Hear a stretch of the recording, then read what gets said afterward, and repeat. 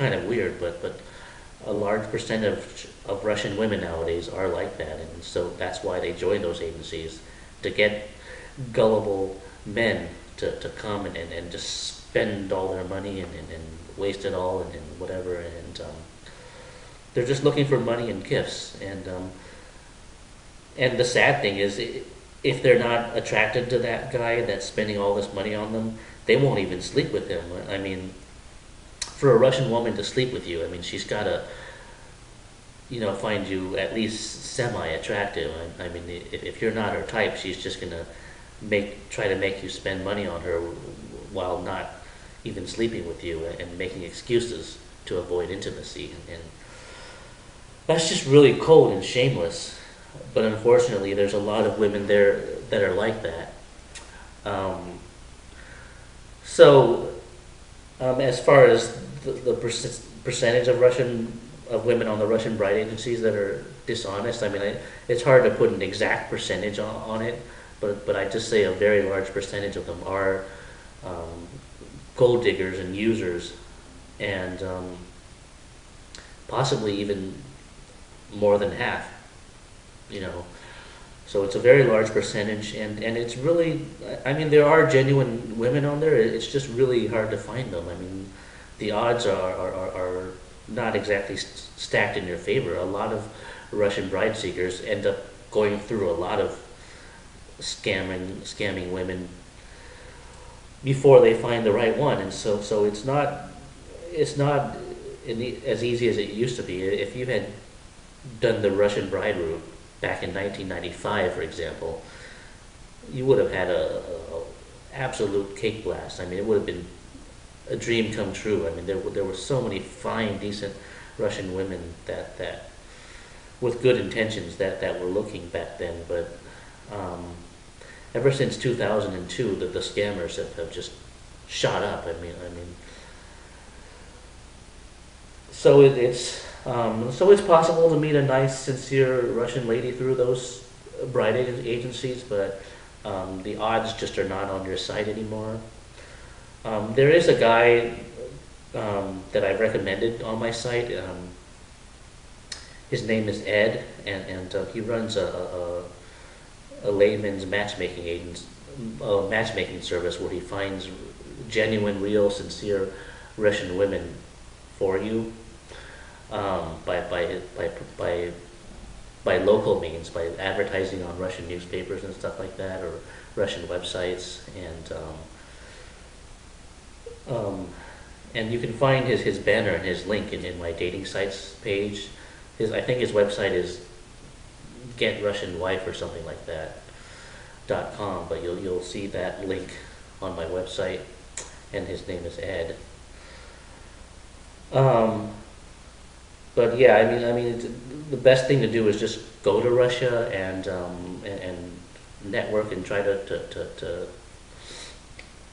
get a feel for the women there, and usually you'll have a better chance in the small towns or the villages of finding an honest, decent Russian girl with values. In the big city, it's getting harder and harder, but it's still possible. I mean, there's a lot of single girls everywhere in Russia, and of course, it also depends on how you look and whether they like you too. I mean, generally they like bigger guys that look sexy and are. I mean, but yeah, there's a lot of obstacles if you go that route. So, good luck to you if you do, and feel free to ask me any more questions. Okay, so let's take our last question. And this is from Truth for You 97. And he writes, "Hi, I want to know which country is easiest to get a visa to stay long term, or will keep extending 3-month visas on a USA passport. You've lived in the Philippines. Is this an easy country to get long-term visas and citizenship if I marry a Filipino girl? Also, is there any chance of finding work that pays enough to live on in the Philippines for unskilled English-speaking guys? I guess it's impossible." Um,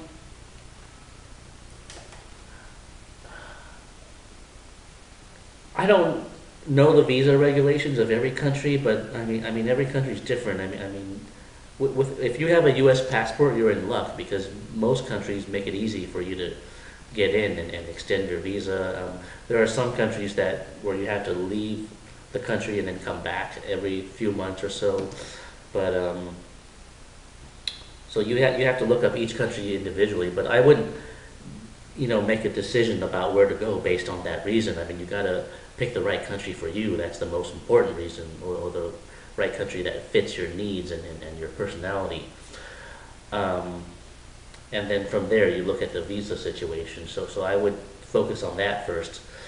In the Philippines, yeah, you can. If you marry a Filipina, you can get a permanent residency visa. I don't know about citizenship though, but you don't really need citizenship there. I mean, a permanent resident visa will allow you to stay there permanently. So, but yeah, if you do get married, you can get that. You just have to fill out some paperwork and pay some fees here and there. Um, and as far as your last question, um, about finding work in the Philippines. Yeah, there are jobs in the Philippines, but they're mostly for Filipinos, and they don't usually hire foreigners. And if they do, the pay is going to be very little.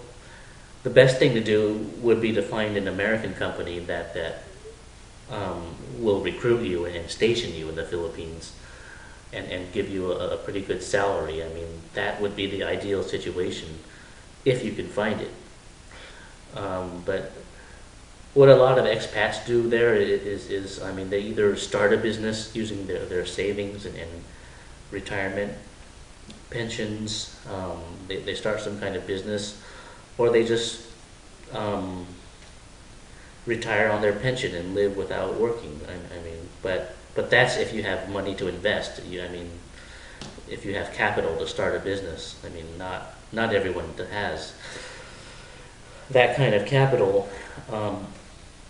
Or some guys also do freelance work online. Like they go through websites like getafreelancer.com or elance.com, and you can do some freelance work online, and then they pay you for doing work on your computer just like a contractor, and you can do that from anywhere in any country. So, and you don't even have to invest. You don't have to invest any money into a business to do that. So that's another ideal situation, is to look into getting some freelance work on the internet that pays. And I've actually heard of a guy that does that in the Philippines, and he makes pretty good money at it. And he came to the Philippines with like only a few $100s, so that's pretty amazing that he was able to survive and get work online in spite of coming with so little money. So that's another possibility you want to look into. So just keep searching for information, keep asking questions, and find something that works for you. Okay, so I'm out of here, and thank you for your interest and for listening. And talk to you guys next time. Bye bye.